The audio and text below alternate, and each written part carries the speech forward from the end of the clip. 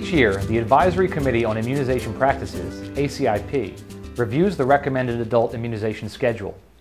The recommendations are available on the cdc.gov website. According to the ACIP, every one of your patients over the age of 50 should have all the following vaccines administered: zoster or shingles, tetanus, diphtheria, pertussis, TD, TDAP, hepatitis A and B, human papillomavirus, varicella, and meningococcal.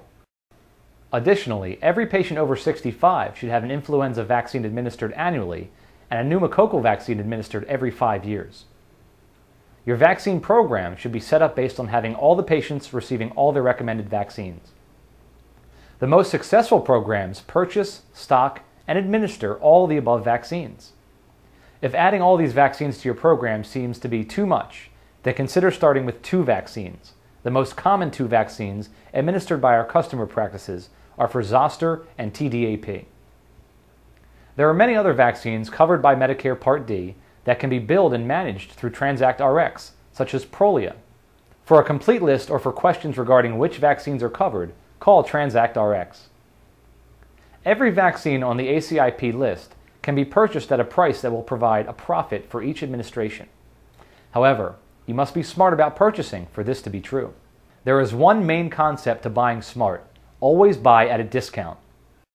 Select the vaccines that are most appropriate for the patient census you have.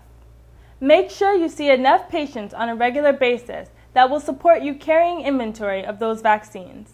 Take into account inventory turnaround and reimbursement, as this can affect cash flow. Reimbursement for group medical is a lot slower than reimbursement under the Transact Rx program.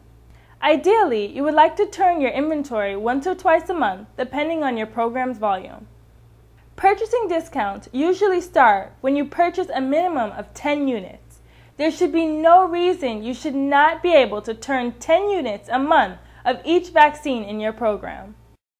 There are multiple ways to buy at discounted prices. One is to join a vaccine group purchasing organization. There are a number of these.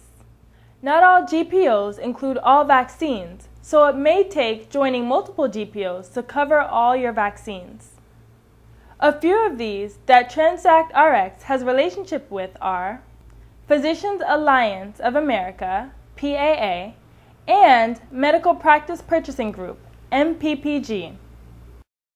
Another way to buy at a discount is to purchase through a distributor or directly from the manufacturer, but always at a volume that will include a discount.